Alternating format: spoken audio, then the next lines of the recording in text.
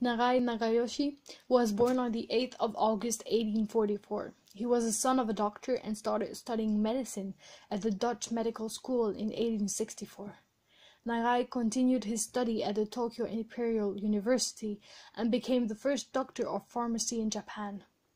He was sent under government sponsorship to Prussia in 1871 to study at the university in Berlin. He was the only civilian in a group of military sent to study in France and Great Britain. While in Berlin, he resided at the home of a Japanese diplomat, Aoki Strussel. He was greatly influenced by the lectures of von Hoffmann and received a doctorate while studying on eugenol while working as an assistant at von Hoffmann laboratory. He decided to take up organic chemistry in 1873.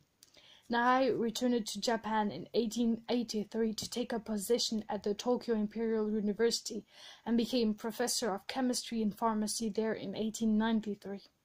His research centered on the chemical analysis of various Japanese and Chinese traditional herbal medicine.